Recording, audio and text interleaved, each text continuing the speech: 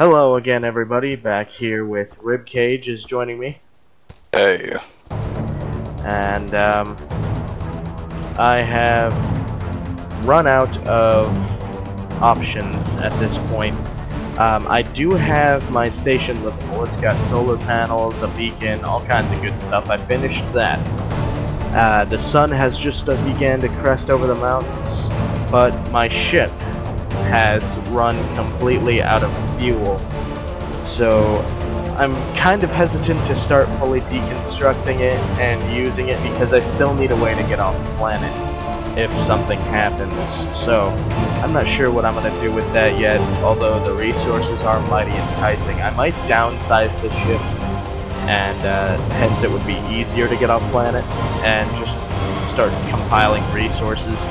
I did have to end up making a mine over there near the planet, or over near the station, in order to be able to continue development on it. Oh, I'm at a speed, yeah. Okay.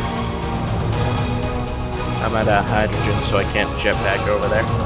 But yeah, so I'm not sure what to do yet. I might start melting down some of the ammunition that's at my ship to create nickel and whatever else I can there, because there's an abundance of that. I was expecting more hostility, I guess, when I came down to planet, but nothing yet. There's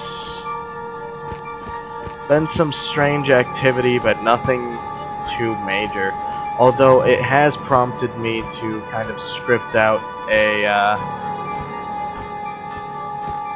I guess, a castle defense wall, so to say, for lack of a better term.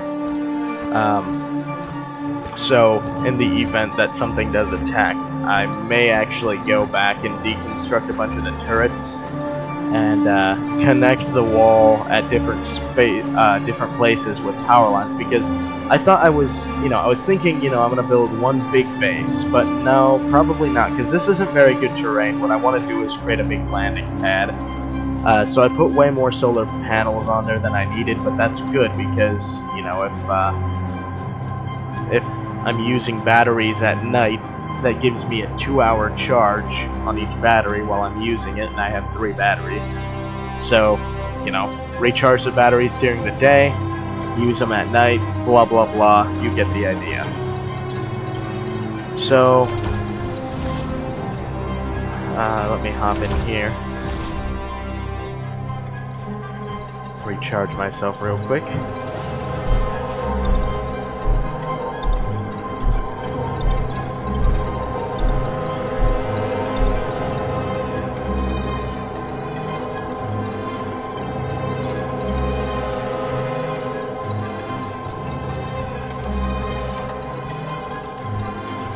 Huh, that's weird. The head mod kinda, or the heads-up display mod kinda flickers in and out whenever the hell it pleases. Which is kinda sad because I really like that thing for immersion. Anyways, yeah. So as of right now, we've got a pretty stable residence, and we have lights. We have everything we need right now, plenty of oxygen flowing through this place.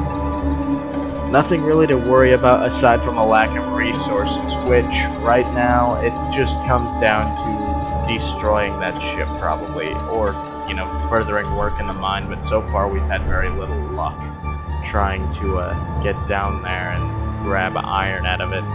So this is as far as it's gonna get for now, and day 2 we'll see how much progress is made.